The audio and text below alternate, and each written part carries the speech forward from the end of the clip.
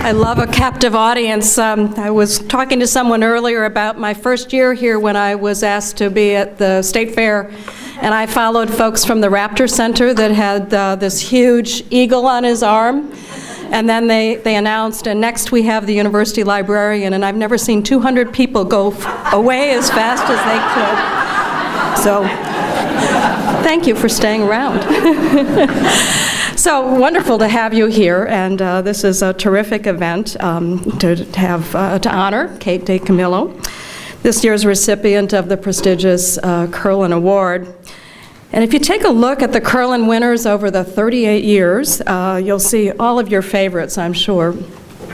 The first award was presented to not one, but 3 authors: Marie Hall Etz, Marguerite Henry, Elizabeth Coatsworth, all of whom went on to win Caldecott and Newbery Awards. And then we had Tommy DiPaolo, Lois Lowry, Nancy Carlson, and last year's winner, Karen Nelson Hoyle, the collection's longtime curator, who was responsible for building that collection to the international stature we know today. And this year we get to add Kate DiCamillo to this galaxy of truly outstanding authors. The Kerlan Award is presented annually and named for Dr. Irvin Kerlan, an alum of the university who generously donated his extensive collection of manuscripts and original art and signed first editions to the university libraries. And we have a long tradition of supporting and preserving literature for children. We don't merely preserve them in those caverns underneath Anderson Library, but we also support authors and make all of their works accessible to truly global audience. And we also, along with our Kerlan friends, offer wonderful programs and exhibits, such as the event today. I want to make sure and thank all of our donors, the creators who entrust to us the care of their works for future generations of scholars who want to delve into that creative process. And also, the Kerlan collection would not exist without the support of the Kerlan friends. And if I could have those of you who are a friend wave your hand. Just look at all of you out there. Wonderful, truly wonderful. And as you heard earlier, you can join if you're not a friend. We'd love to have you. And now it's my great pleasure to introduce 2 great friends from the Kerlan collection, Kerlan Friends board members Julie Schumacher and Mary Rockcastle.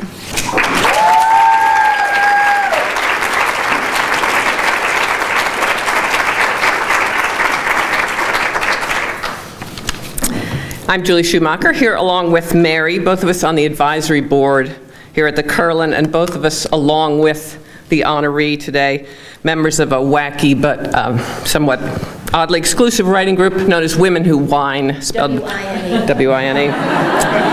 And together we're going to be very happy to introduce Kate to you.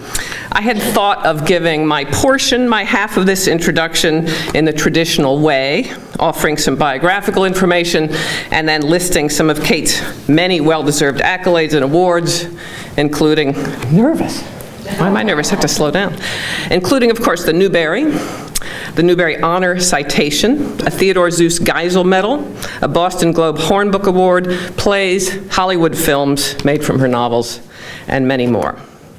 But then I went back to her books for inspiration, and I looked again at the moment in Because of Winn-Dixie, when India Opal Bologna, growing up in a single-parent home in Florida, and emboldened by the mangy dog she's just dragged home from a grocery store, tells her father that, quote, "Since I am 10 years old, you should tell me 10 things about my mama. Just 10 things, that's all."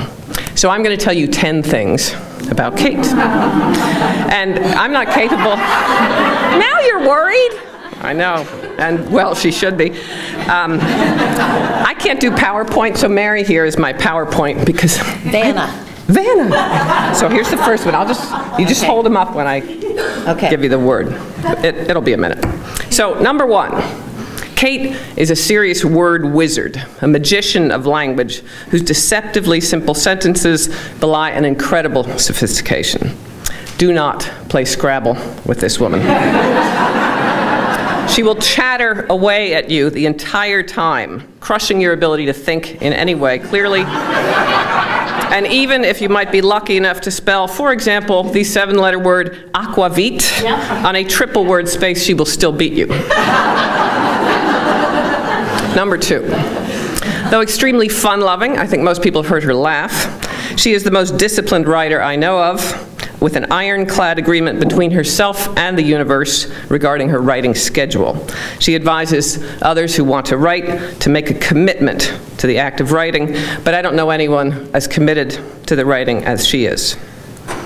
Number 3, as a person who's created emotionally rich and complex characters who are animals, Despereaux, Edward Tulane, Mercy Watson, and in her new book, A Squirrel Named Ulysses, Kate, you may be shocked to hear this, detests cats. Number 4. I'm allergic. You are not. She is, she's very rude to cats, but not to anything else. Number 4, as a person who can be a championship talker, she's a master of succinctness. Like E.B. White, she boils entire worlds and lives down beautifully into watertight sentences and paragraphs. In The Magician's Elephant, the reader learns that it is important that you say what you mean to say. Time is too short. You must speak the words that matter. And that is what Kate does. Number 5. Kate and her books promote a belief in storytelling and in literature and in the ability of art to change and improve us. In The Tiger Rising, Rob, the main character, realizes why he likes his friend Sistine. He liked her because when she saw something beautiful, the sound of her voice changed. When she spoke, he felt as if the world, the real world, had been punched through so that he could see something wonderful and dazzling on the other side. Number 6. Kate acknowledges the danger and the seduction and the intoxication of narrative, the need to unsettle and occasionally even frighten the reader, because literature is not frivolous and it is not to be taken lightly, while simultaneously drawing that reader, heart-pounding, right into her books. The world is dark and light is precious. Come closer, dear reader. You must trust me. I am telling you a story. 7. Like Kate, her characters are persistent, brave, and tenacious. They don't knuckle under. They may be small, and at times they may want to give up. I am done with hope. Some of these are so short, but I just wanted to print them out. I am done with hope, thought Edward Tulane. But they are saved by their courage, keep going, Mary, and by empathy, and by the belief that if you open your heart, someone will come for you. 8. Contrary to what many people believe about children's literature being full of dancing unicorns and puppies and rainbows, Kate honors her readership by not shying away from sadness, which, along with humor, permeates her work. Her characters at times suffer from hunger, loneliness, grief, cruelty, fear, injustice, and rage. Their parents abandon them or even trade them for a red tablecloth. As per Because of Winn-Dixie, it is a sorrow-filled world. Number 9. But Kate does not wallow in sadness, neither does she try to wipe it away in her novels or make it disappear. Her books are litmus lozenges. We still experience the sadness, but it is the sadness punctuated and tempered by hope and by the knowledge that compassion and love are quite nearby. 10. Finally, Kate DiCamillo loves the word astonishment, and in a sincere and non-cheesy way, she believes in miracles. Here you go. I promise to always turn back toward you, says Flora, in Flora and Ulysses, The Illuminated Adventures. We feel that sense of promise in all of Kate's work, which is full with astonishments and miracles of many kinds, and also with the assurance that when we sit down to open one of her novels, the impossible is about to happen again.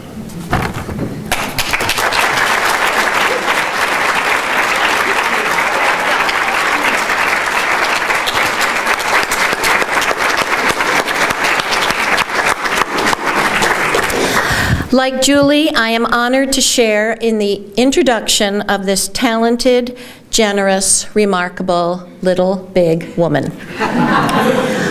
It is very fitting that the Kerlan should honor Kate DiCamillo, quote, in recognition of singular attainments in the creation of children's literature and an appreciation for generous donation of unique resources to the Kerlan collection for the study of children's literature. I chose to focus on Kate's gifts to the community of writers here in Minnesota and beyond, and I'll start with the Kerlan. The production materials that Kate has donated to the collection, starting in 1997, include typescripts, front matter, select correspondence, notes, page proofs, galley proofs, dummies, and layout notes for all 5 of her award-winning novels, for Louise, The Adventures of a Chicken, for 7 Mercy Watson titles, and for Binkengali. Anyone who is interested in seeing the evolution of a finished book, studying firsthand the changes an accomplished writer makes to a manuscript over time, can do so by coming to the Kerlan, you have to register first, and paging through the notes and the multiple corrected typescripts donated by Kate to the collection. Kate was also instrumental in helping to launch the low residency MFA in Writing for Children and Young Adults at Hamline University. In 2006, she was among a small group of local writers who came to me to discuss the possibility of creating such a program at Hamline. We already had a traditional MFA focusing on writing for adults. Starting another MFA was a big undertaking. "You have to do this, Rockcastle," she said. "The Twin Cities need this kind of program." She was very determined. She agreed to serve as a member of the faculty for the first 2 semesters, allowing us to use her name to help launch the program. Although she stepped down from the faculty after that, she has maintained a close, ongoing relationship with us, with our students, alums, and faculty. She has created an annual scholarship, the Herman W. Block Scholarship, named after the library in her first book, Because of Winn-Dixie, to be offered to the incoming student, judged by faculty and Kate to have the highest potential for success in the writing of children's literature. So far, we've given out 2 such scholarships, and we'll be giving out a 3rd in January. The graduates of our program have a say in whom we invite as the keynote speaker at their commencement ceremony, held always on the final Sunday of the residency. Kate was asked and agreed to be the commencement speaker on January 19th, 2009. Not long before the residency was to start, Kate's mother, Betty, became very ill and was hospitalized. By commencement day, Betty was near death. Kate, refusing to disappoint the students, left the hospital, came to Hamline, and gave the address. It was eloquent, heartfelt, and inspiring. Here's a very brief excerpt from that speech. I'm channeling Kate now. "I've thought long and hard about what I want to say to you today, both what I feel I need to tell you and what I think you need to hear. I've thought about what your journey means to me and what this community means to me and what words and stories mean to me. You are going to leave this program and go out into the world, and you will find what you know already to be true. There is a supreme indifference to art, to storytelling, to poetry in this culture, in spite of the fact that, in the words of William Carlos Williams, men die miserably every day for lack of what is found there. And there is, too, the plain and simple truth that it is hard to keep doing what we do. The work of writing is hard. It is hard to get it right, hard to push ourselves again and again and again to get it right. So how do we keep going?" Kate quoted Ray Bradbury, who said that living at risk, living as an artist, writing a novel is like jumping off a cliff and building wings on the way down. Kate discovered that it can work in the reverse, too. She shared how in writing The Magician's Elephant, the book became, quote, "a ladder that I built as I climbed up. I put the full weight of myself on each rung of the ladder. I let it hold me, and I climbed.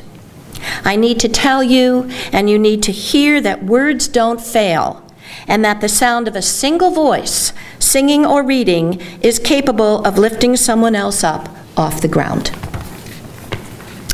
Kate left the ceremony and returned to the hospital where her mother died the next day. I have always described Kate as a godmother to our program. Since that commencement address, I have considered Betty DiCamillo a godmother as well. Kate will be serving for the second time as the keynote speaker on July 20th of this year. I'll end with a personal anecdote. It's okay. In the fall of this year, I fell off a backyard deck while in the company of our august Kerlan Award winner, Julie Schumacher, and the rest of our wonderful Women Who Wine group, some of whom are here, and tore a rotator cuff tendon.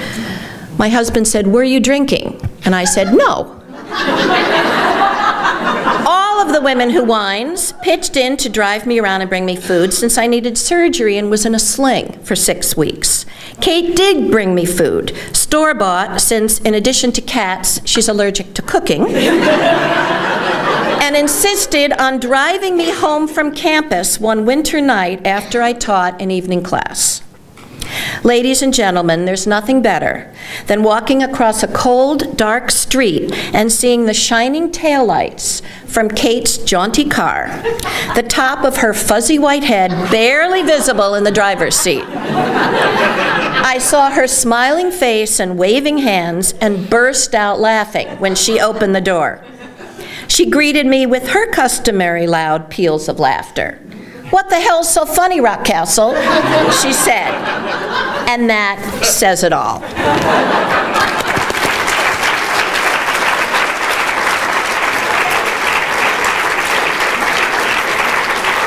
And now Jean Stevenson will come up and give the award to Kate. It was early February when the Kerlan Award Selection Committee met. So think back, no, don't, to snow and ice. And we sat in the workroom surrounded by manuscript boxes, and we looked at the names, and then people began saying, Kate DiCamillo, Kate DiCamillo. Her name just bubbled up. And with every time someone said that, there were stories attached. There was no question, Kate, none. The committee's privilege then is to call the recipient. So we called her and got her answering machine. So I left my office phone number in Duluth on her answering machine and said, "I'll call you Monday morning."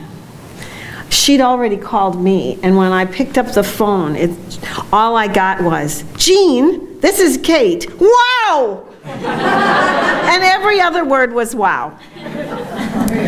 There were no questions. Please, Kate, come and get them.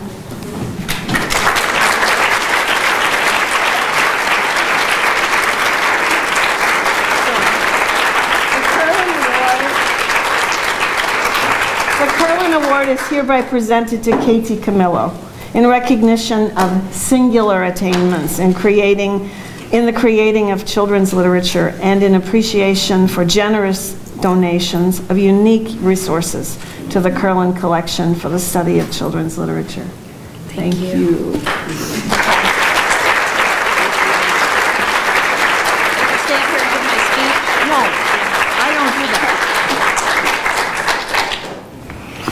How are y'all doing?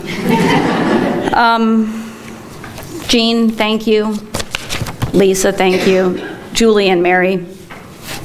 That was pretty great, except for a few parts.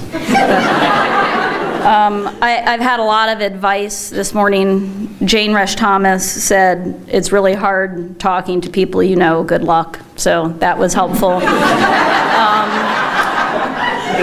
Lorna Landvik back there said, "It's not about you," and that was oddly helpful too. And Mary said, and this is a direct quote, "You should go back into therapy," when I was expressing how nervous I was. So I've written a speech, and After it's over, I'm hoping that y'all will ask me questions, because that's the only part that I like about standing up in front of people, is talking with you. But in the meantime, you have to do a speech. There's no choice, so you guys have to listen to it. I gave it a title. It's called Storks, Work, and Better Health Through Better Plumbing. And out of Africa, Isaac Dennison tells a story that was told to her when she was a child. The story goes like this. A farmer hears a loud noise in the middle of the night and goes outside to investigate. In the darkness, searching for the sound, the farmer falls into a ditch, climbs out of it, stumbles over a stone, rights himself, falls into another ditch, climbs out. The farmer goes to the north and the south, to the east and the west, through the muck and the mud, and finally, exhausted, he goes back to bed without ever having discovered the source of the noise. In the morning, the farmer looks down from his bedroom window and sees his footprints from the night before. The marks that he left as he stumbled and ran, lost through the dark, have formed a pattern. They have traced the beautiful shape of a stork. Dennison ends her retelling of this story with these words. The tight place, the dark pit in which I am now lying, of what bird is it the talon? When the design of my life is completed, shall other people see a stork? 19 years ago, I was in a tight place, a dark pit. The tight place was entirely of my own devising. The dark pit was born of fear and laziness. Basically, the problem was this. I was 30 years old, and I had known for the past 10 years that I wanted to be a writer. But I did not write. I purchased books on writing. I read some of them. I told people that I was a writer, and I wore black turtlenecks. But I did not write. I dreamed big dreams. I pontificated. I gnashed my teeth. I made everyone around me want to gnash their teeth. But I didn't write. It was a very tight place, a ridiculously dark pit. And then when I was 30 years old, something happened. I guess you could say that I, like Isaac Dennison's farmer, heard a noise in the night. I woke up a little, just enough to go stumbling outside to investigate. My stumbling led me from Florida to Minnesota. And in Minnesota, in Minneapolis, I got a job working in a warehouse for a book distributor called The Bookman. The Bookman warehouse looked like something out of a Dickens novel.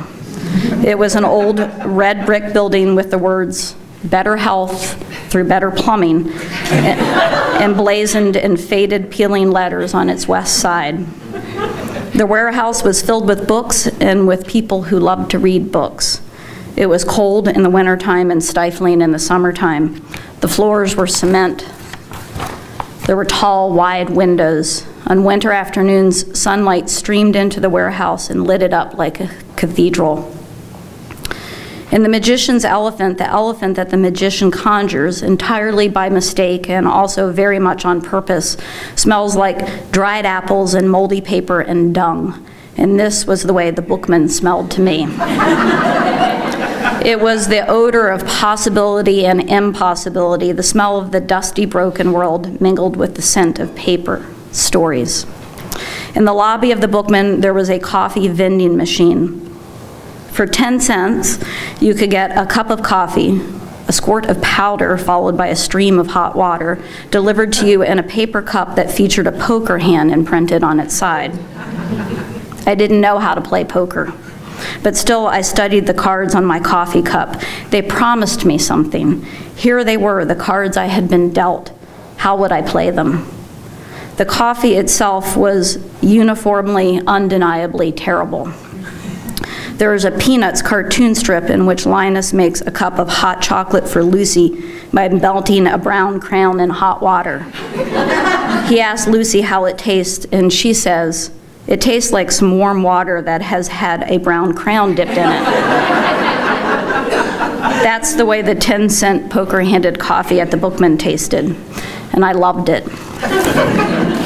I arrived at work at 7 in the morning. I would clock in and go out to the lobby and put a dime in the coffee vending machine, and then I climbed the stairs to the 3rd floor, where I stood at one of the windows and drank my truly lousy coffee and watched the sky lighten.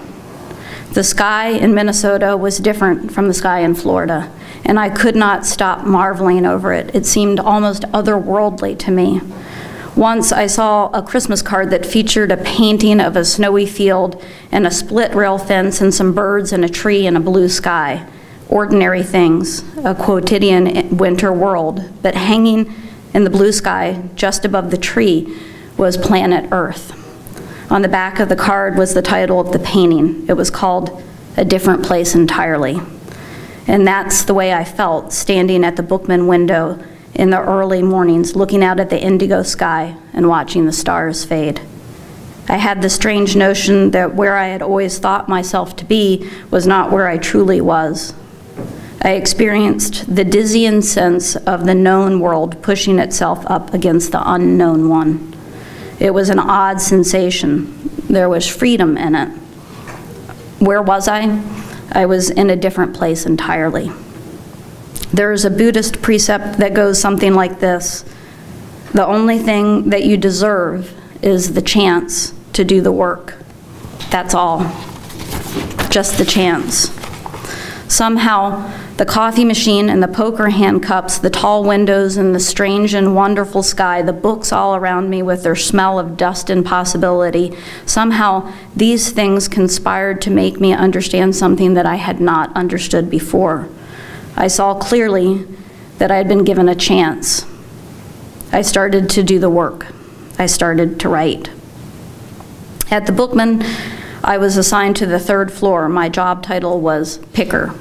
This meant that I went around the warehouse floor with a shopping cart and a pick list, a computerized printout that detailed the title of the book, its location in the warehouse, and the quantity I should pick. I took the books off the shelf, put them in the cart, took the cart downstairs to the packing department via a huge and extremely temperamental freight elevator, and then came back upstairs, picked up another order and another shopping cart, and began again. I liked picking, and I guess it was inevitable that I would start reading the books that I was picking. The 3rd floor of the Bookman, my floor, was where the children's books were. I began by reading picture books, and then I moved on to novels. The first children's novel that I read was Christopher Paul Curtis's The Watsons Go to Birmingham, 1963. I remember standing on the cement floor, holding the paperback of The Watsons open in my left hand and balancing a stack of books on my right arm. I remember the light streaming in the windows behind me. I remember my feet hurting, my heart unfurling. This, I thought, this is what I want to do. This is the kind of book I want to try and write, a book that tells the truth and makes the truth bearable somehow. The Watsons Go to Birmingham was followed by Bridge to Terabithia, and then came Abel's Island, Ringer, The Slave Dancer, Skellig, Letters from Rivka, Maniac McGee, Walk 2 Moons, The Giver, The Door in the Wall, The Great Gilly Hopkins, Catherine Called Birdie, Holes, all on the clock, basically, but I was still a really fast picker. I always got my work done. I could just read and walk. I read and read and read, and with each book, my heart unfurled more, further. Something inside of me opened.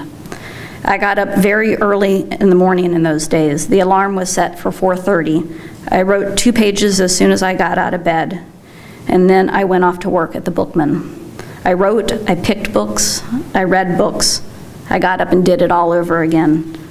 I was happy in a way that I'd never been happy before. I'd been given a chance to do the work, and I was doing it. I was working, I was becoming myself. My second winter in Minnesota was a particularly brutal one.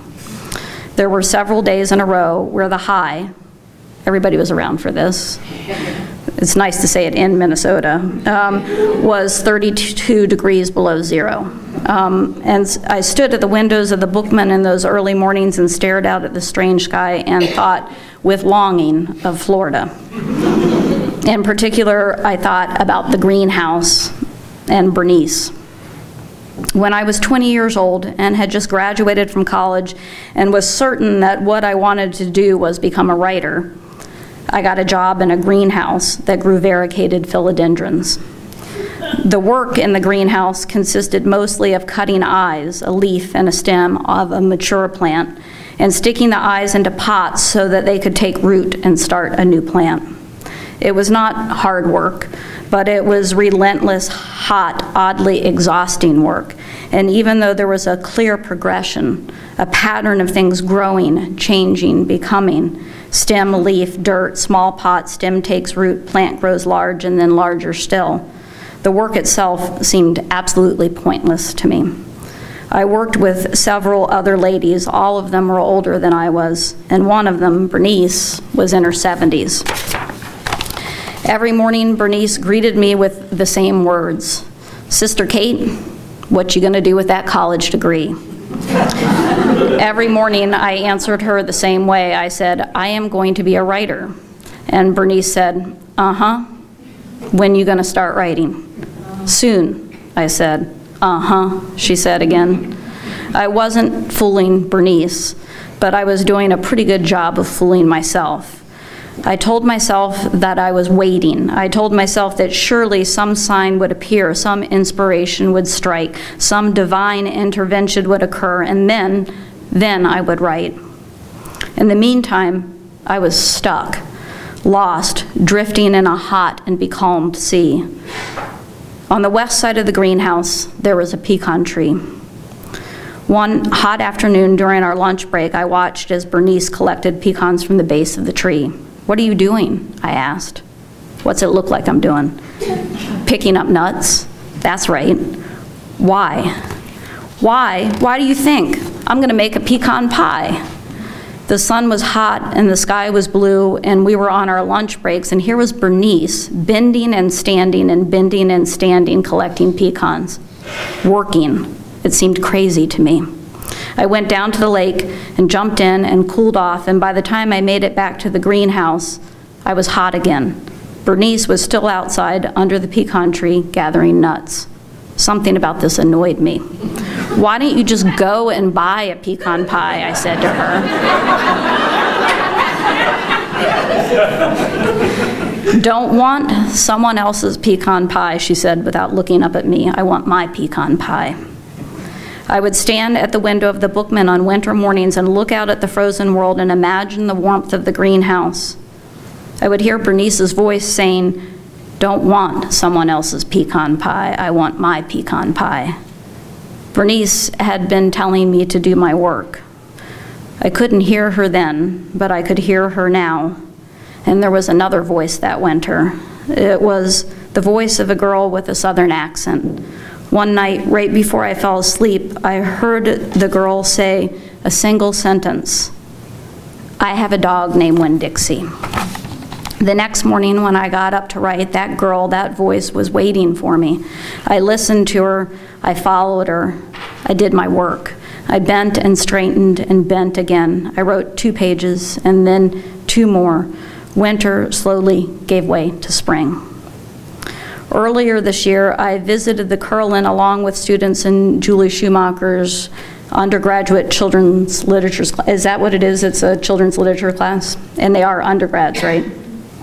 I sat with them and listened to Lisa von Drasik talk about the Kerlan, its missions, its holdings, the archives, the manuscripts, the art. And then suddenly there it was on a screen in front of all of us, the first page of the first draft of Because of Winn-Dixie. Those words that I had typed years ago in a dark room on a dark winter morning when I was homesick and cold. There it was, the beginning. And it was an absolute pure D mess. The students laughed looking at it. I laughed. The manuscript is full of misspellings, digressions, wanderings, typos, missteps, wrong turns. But somehow all this wandering, stumbling, lostness had assumed a shape, a meaning. It had become a book. Impossible as it seems, it happened. How? By bending and standing and bending again. And by that, I mean work. But also it happened this way, by faith. And by that, I mean the willingness to be lost, the trust involved in following a voice, a noise in the night. Art making, say Bales and Orland in their book Art and Fear, involves skills that can be learned.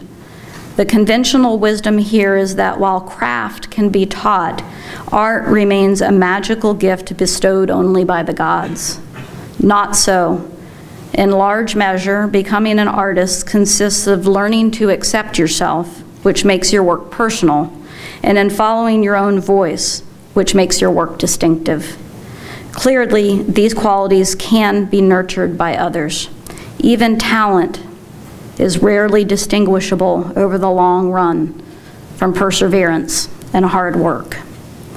Sitting with those students, looking up at that rough draft, I couldn't help but think of the novel that I'm working on now. It's a mess, and I'm lost. Looking at that page reminded me of the power of work and of the courage and hope, the faith involved in allowing yourself to be lost. The Bookman has gone out of business. The warehouse has been turned into condos. The old tall windows have been replaced. The freight elevators no longer exist. There was a day, I suppose, when they came to collect the coffee vending machine, unplugged it, removed it, wheeled it away. All those poker hand cups, someone else's hope went elsewhere. The books are gone. Of course the books are gone. The books would have been the first things to go. And the words that were painted on the side of the building, better health through better plumbing, those words are gone too. If you bring forth what is within you, say the Gnostic Gospels, what you bring forth will save you. If you do not bring forth what is within you, what you do not bring forth will destroy you. Maureen Vance, one of Julie's students who visited the Kerlan that day, wrote an essay using the Tale of Despero manuscripts. She focused on the development of the scene in which Despero forgives his father for banishing him to the dungeon. In the final paragraph of her essay, Vance says, "Progress sometimes requires regress. The character and author must undergo hardship, revision, and reassessment before they learn what is most important. There is no guarantee that the process will be easy, but merely every hope that the outcome will be worth it." That's it.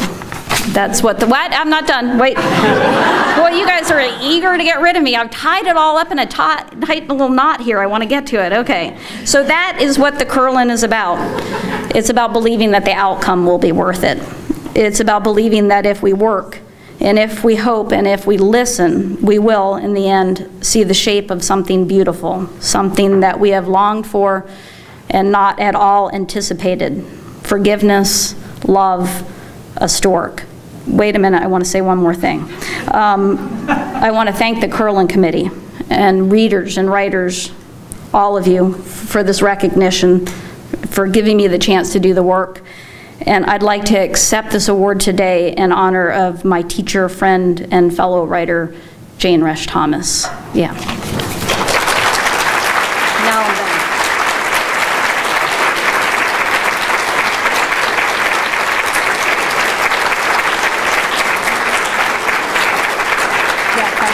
Do you have any criticism? I would like to answer questions since I lived through the speech. Were you disappointed with that speech? No, the speech was excellent. I do know that you like to take questions, but I also know that I'll be the person keeping track of the time. So you just enjoy your conversation, and I'll give you a last question signal in the bossy way that I do. You are very bossy. Yes. Well, Lisa wrote the first review of Because of Winn-Dixie, and it was in Kirkus. And I've known Lisa for a long time, and I never knew that that was her, because the Kirkus reviews are anonymous. We're anonymous. Yeah, yeah. She followed me. Okay. You can go sit down now, Lisa. Yeah, okay. I'll give you all right. Okay. All right. Take some questions. Yeah, I'll take some questions. So who's got questions? This is a problem with adults. You all, no one wants to. Are there kids? Well, oh no, Lorna's got a question. Okay.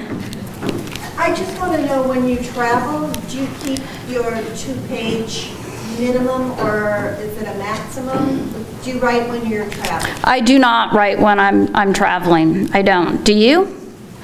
It's about you, Kate. You told me it was not about me. That's how I got up here. No, I can't. But I do find, this is the great thing about traveling, I always have a notebook with me, and traveling, so I'm not doing the actual 2 pages a day, but a lot of ideas come to me when I'm traveling, and most of those come from, you know, eavesdropping. People say astonishing things to each other, so, and I write them down. Yes, thank you. My favorite book that I wrote. Are you an only child? Do you have brothers and sisters? Yes. Yeah, how many brothers and sisters? And is the person sitting next to you related to you in some way? Is it a parental figure there? No, yes, yeah, that's your mom. Okay, so now I'm going to ask your mom a question in order to answer your question, okay? Which of those children do you love the best? So the books are like my kids, and so I can't pick a favorite because I love them all equally. I see them as deeply flawed but lovable, which is not how your mother sees you. I'm not saying that. But you know, I can't pick a favorite because I love them equally but in different ways. Yes. People hate this question. Great, good. I can't give you the same answer, though, that you just gave to this. I can't? No. Well, you're taller than I am, so yeah. What are your 5, 3, 4, it doesn't matter, favorite books? Yeah, that's a little bit easier than dealing with my own books, but it's still virtually impossible. But still, because you're taller than I am, I'm going to try. I have a biography of Isaac Denison by Judith Thurman that I reread every year, and I'm not a big rereader. I could not live without that book. It sheds insight on what it means to be a storyteller, the dangers and the rewards of it. So that book. Charlotte's Web, which I did not read until I was in Jane Resch Thomas's workshop, and she threatened me that I had to read it if I had any, and that gets better every time I read it, Charlotte's Web. Nobody's Fool by Richard Rousseau. I remember reading that in one great greedy gulp, and the humanity in it really affected me profoundly, and the humor. Ann Tyler's The Accidental Tourist. That was the first time I thought, I want to try and do this, and then I sat around for 15 years and didn't. The Watsons Go to Birmingham, 1963, because it did open a door for me. So, was that 5? Yeah. All right, great. Whew, I'm sweating. Okay. Yes. Can you talk a little bit about how writing a picture book like Louise is different than writing a novel? Like, Sure. The difference between writing a picture book and a novel. In a novel, you've got a lot more room to hide your mistakes. There's nowhere to hide in a picture book, and they're really, really hard to do. And it's kind of like writing poetry, except with page turns, because where the page turn comes really matters too. And it's nice to think, oh, this will be nice and short and easy and simple, and it's a lot in, I won't have to spend the time that I spend with a novel, but it's not so. And in a novel, you can like cover up all kinds of errors. So, and I've come to believe that if I have a talent, it lies in novel writing as opposed to picture books. As opposed to, like, say, Phyllis Root, who is a genius at writing a picture book. And when you, or Mo Willems, when you read the work of a genius, you always think the same thing. Oh, I could do that. That's why Madonna writes a picture book, right? Is because she reads it and she thinks, oh, I could do this. And remember when Max was a baby and you read Knuffle Bunny every night and you never get tired of reading it. And so then as a writer, I take it home and I type it up and thinking, you know, because I'm thinking the same thing as Madonna, I can do this. And it's hardly any words at all and you can't, it's a genius, you know, so. Wasn't that illuminating? I don't know how you do it. Yes? Is there, you say you get up early in the morning and write your 2 pages. Is there a different quality of time or a different place in time where you edit or rewrite, or is it in the same space? It's a very smart question. So I will answer in a long, involved kind of way. So did everybody hear the question? Is there a different time for editing or rewriting than there is for writing? So what I have found is, for me, the best time is as soon as I wake up. And when I say as soon as I wake up, I mean like right from the bed into the office. And to me, that's more deeply connected to dreaming. And also I've found that the voice that says, who do you think you are? You can't do this. You don't know what you're doing. This isn't going to work. That voice doesn't wake up until like 9 o'clock.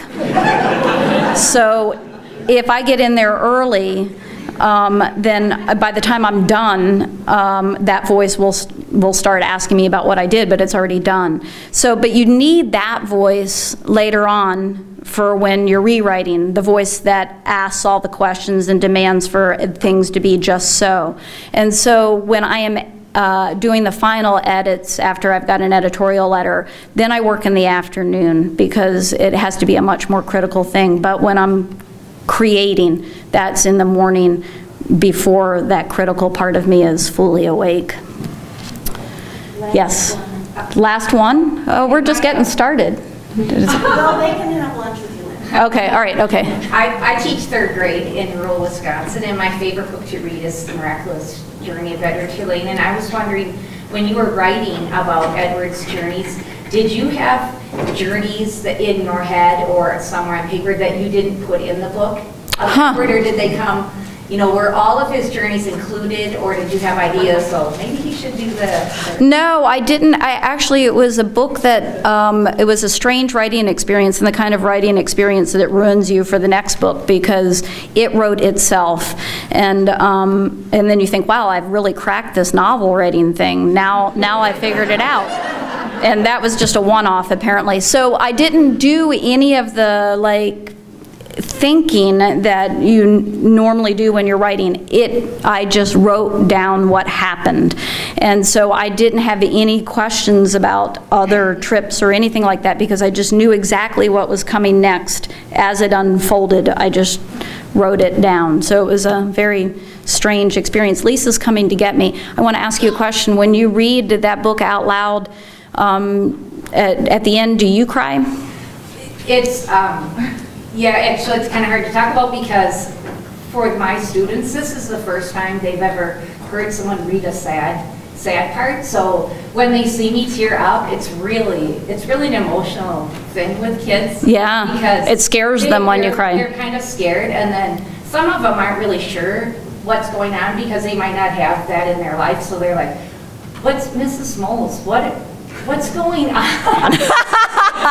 They don't even know what that is, but it's really an opening experience for them that shows them that books, you know, can find that place in you that you can share lots of emotions through a book, and it really changes them as readers. And I find that after I read this book, that they are more engaged in their reading after it. So it's just one of my favorite books to read. Wow, let's end there, right? Yeah.